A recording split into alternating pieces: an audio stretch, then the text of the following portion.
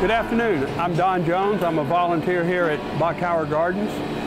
We're on top of the tower, which is on top of Iron Mountain, 298 feet above sea level.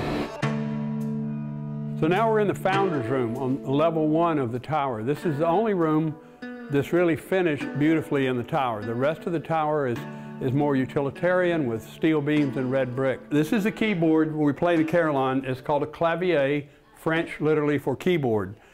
Each bell has a lever that goes through a cable up through to the bell and rings the clapper.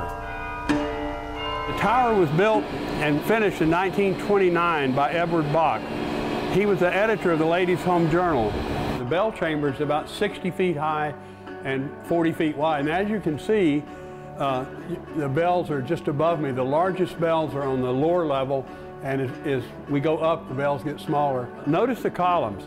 They could have been simple round columns, and that would have been easy. It's laid out very similar to a piano. There's white keys down here, and here's 3s and 2s, like the black keys on a piano. We're on the highest point of land, and plus we're 200 feet up, so you can almost see coast to coast if it wasn't for the curvature of the earth.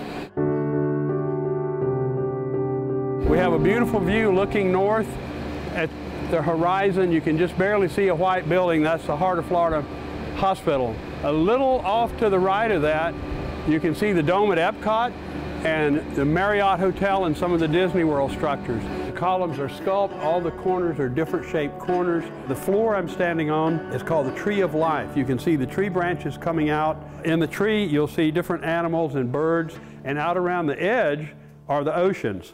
And there's fish and lobsters and different animals in the oceans. Lots of orange groves out to the east.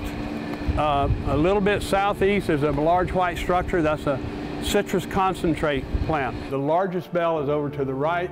It's called the Bourdon bell.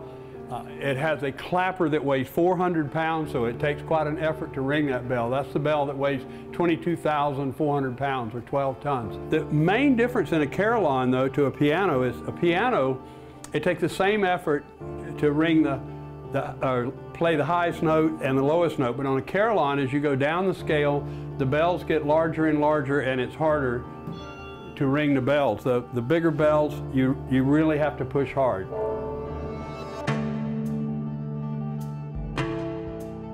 Moving around a little bit to the northwest, you see a few structures in the distance. That's the city of Winter Haven. The white structure a little closer is the Legoland Hotel.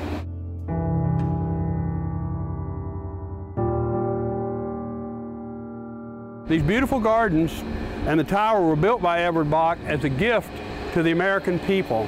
He came here as a poor immigrant and became a very wealthy man as editor of the Ladies' Home Journal, and really wanted to give something back to the American people. And so he built these gardens and this tower for people to come and visit.